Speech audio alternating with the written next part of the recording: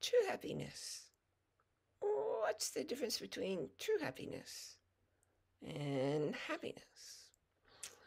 Well, for me, what I've noticed as a happiness expert for the last, oh gosh, I guess it's been at least 15 years.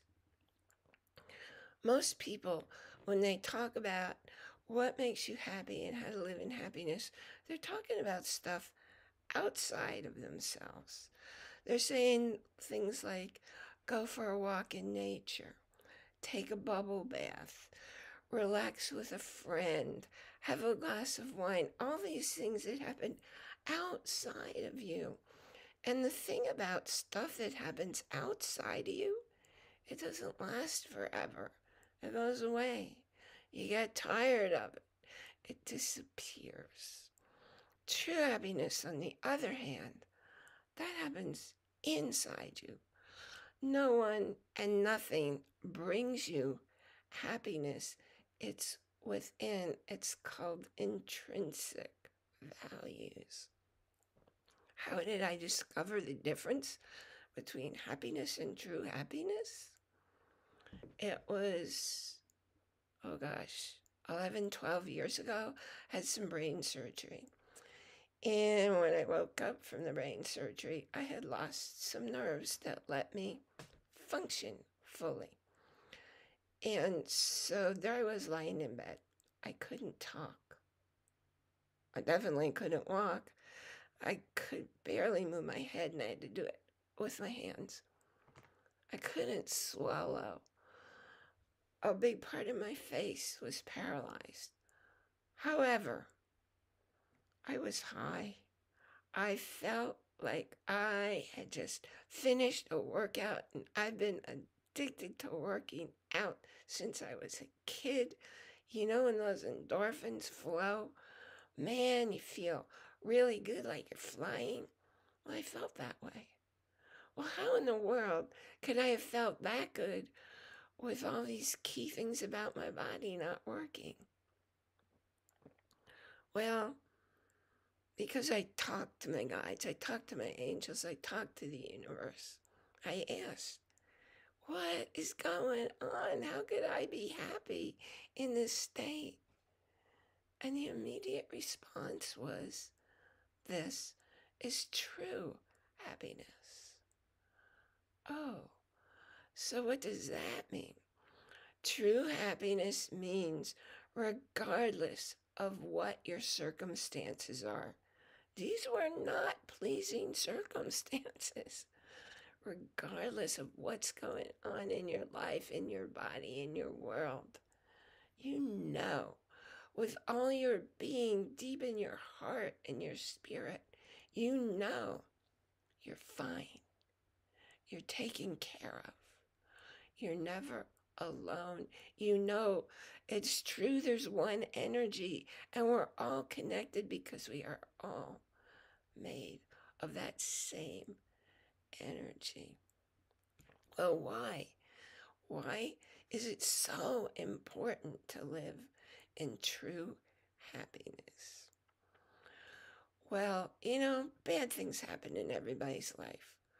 Boy, I'll tell you, I consider that a really bad result in my life.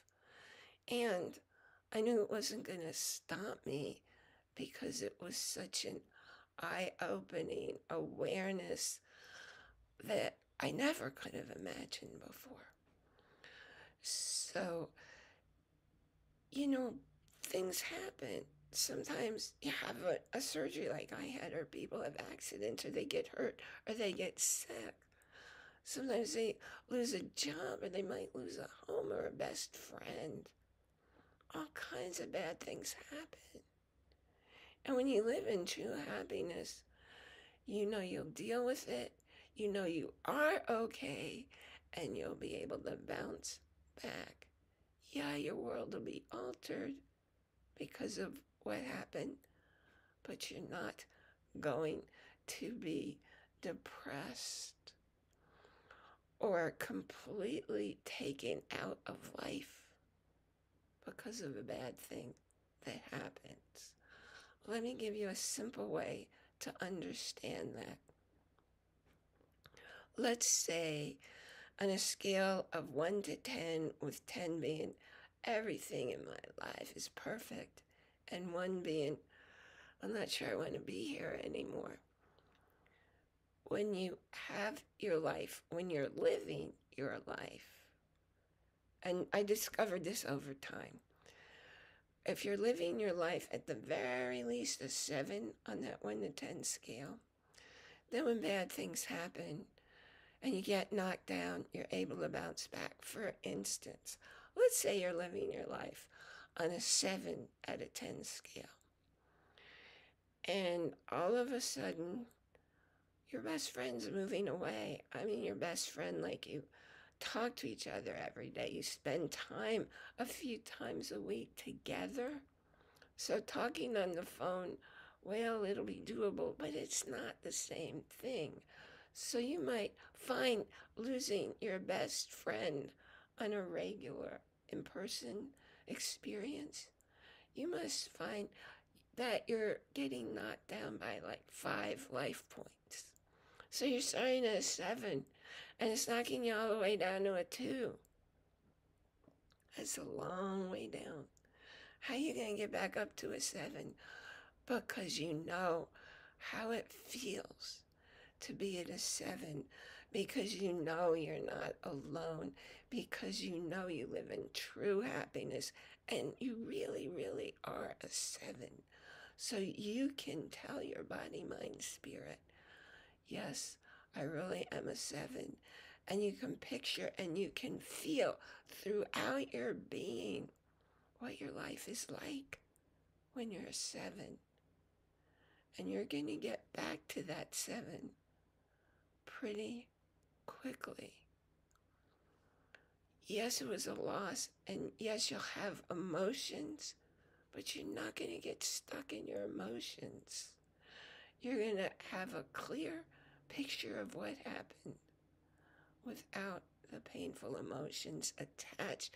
That's why it's so critical to live your life at the very, very least at a 7 on a 1 to 10 scale.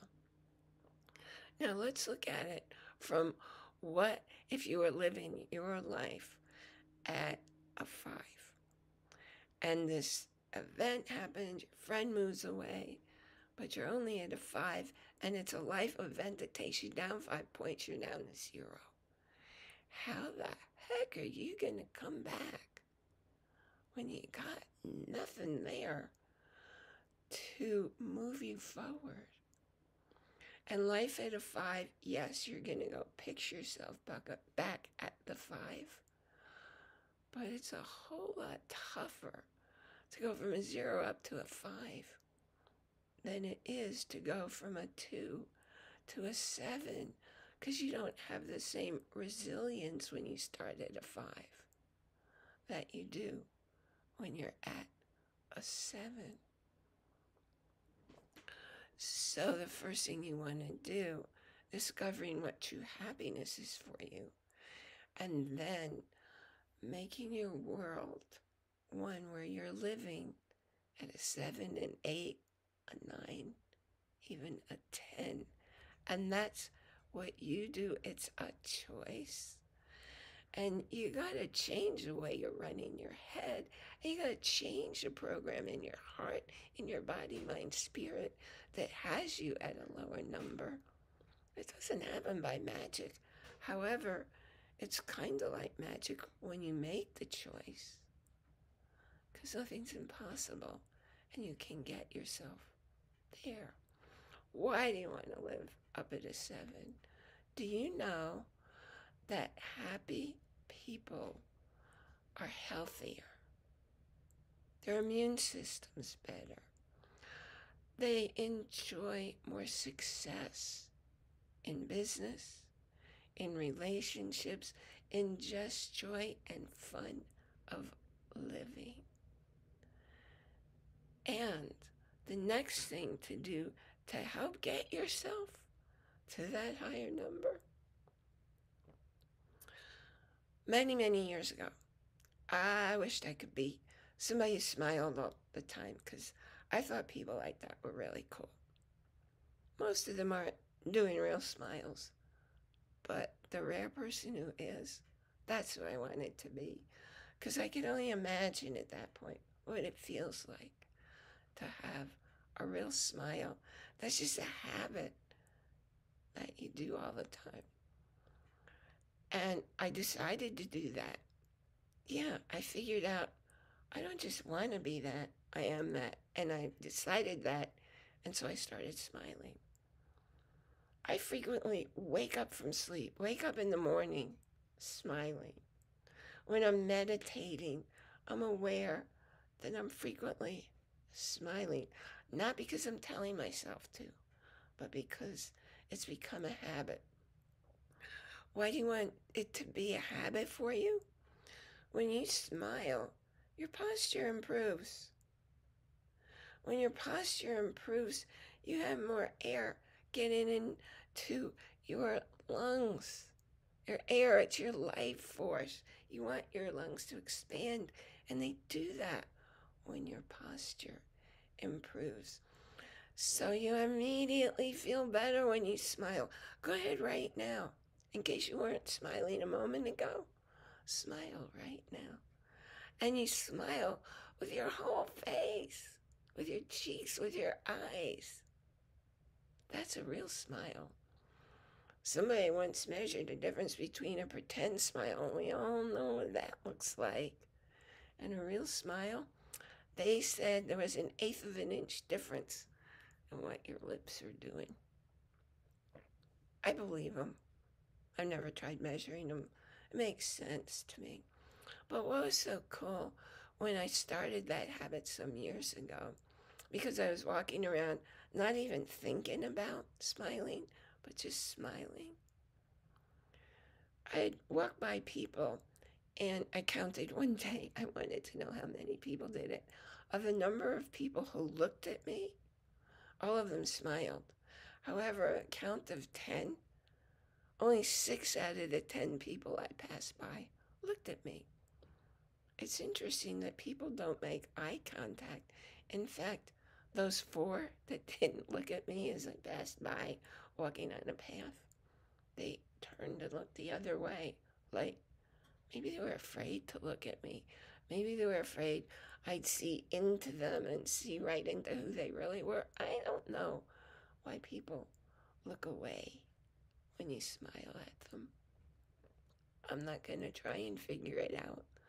I just know I'm going to keep smiling because most people will smile. I've been walking down a sidewalk, like in a shopping center where cars were driving by looking for parking places.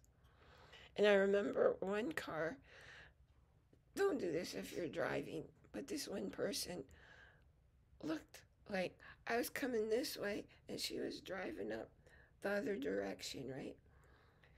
And she glanced, she didn't have to turn her head all the way because we were a distance apart. And she saw my smile. And she smiled real big. And it was really, really cool because I feel like when I see somebody break into a smile who wasn't smiling before, I know it changed. It physically and emotionally changed them. And I love to feel that something as simple as smiling at people can make a change, an instant change like that in another person's world. I remember one day I was walking down a street in Manhattan, in New York City, and I was approaching an older man. He was either in a lot of pain or super upset about something. He just looked really sad and preoccupied. And as I approached him, and I was within the distance where people who see me usually smile back, he didn't. So, well, I kept smiling anyway. And by the time I was just a few feet from him, he looked right at me and he smiled and he kept smiling as I walked by. I don't know. I have a feeling in that moment, at least, I brought him to a different reality. You see, when you're smiling and it becomes a habit, you feel good that means your energy that's going out in the world is a happy, relaxed energy. And people may not even know why. They feel better when they're near you and when they see you smile, and they smile too. That's just how the world works. I've written very many books about happiness and how to be happy. And I have a gift for you. And there'll be a link in the show notes where you can pick up. It's a checklist, how to be happy now. And it's 7 simple steps that will take you from any crummy or ho-hum or stuck mood to a place of feeling happy, smiling, and feeling good through your whole being. So be sure you check that out. I thank you very much for joining me here today, because today is my day to share a new episode of Let's Get Metaphysical, connecting heart and mind, because that's definitely what you're doing when you're connecting your heart and your mind. You're spreading smile and peace and joy throughout your being and throughout everyone who comes into your world. Remember to join our Facebook group. I put something in there every day, and it's usually only 1 to 2 minutes long. And if you go in there, and the link is down below to get in there, and you get to experience it, you get to have 1 or 2 minutes of just stepping out of your world where things are stuck and people aren't smiling, to a place where you get to smile and feel the love. You can also ask questions in there, and you can make a new friend. In fact, if you go in there, I'd sure love to know, where do you live? And do you have any topics you'd especially enjoy on this podcast? Also, I appreciate your writing a review so people can find us, so we can expand to even more countries. We're in countries I never even heard of. And that's fun, because the whole world has just gotten so much smaller. And the podcast, especially when I'm sharing it on video, reaches so many more people. And they'll reach even more if you can leave a review, which you can do on our show site. And the link for that is also in the show notes. Because you know what else you can do on our show site? You can listen to or watch any episode that's there. And the cool thing about podcasts, just like YouTube, they're permanently there.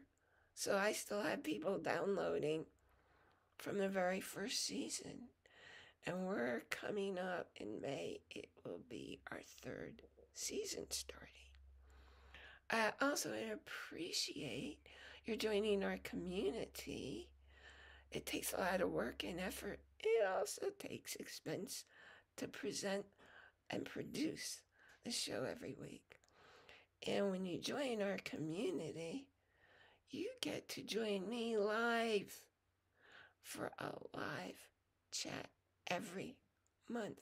Then we can really talk and share who we are and where we come from and why we're listening to this particular show, your favorite show, because the link for our community is also in the show notes. Remember, and definitely pertaining to the topic of happiness, remember to enjoy, and that's capital I-N, capital J-O-Y, every moment, because your joy, your love, and your happiness, it's within you. It can't happen outside of you. You're processing. Your body only experiences inside.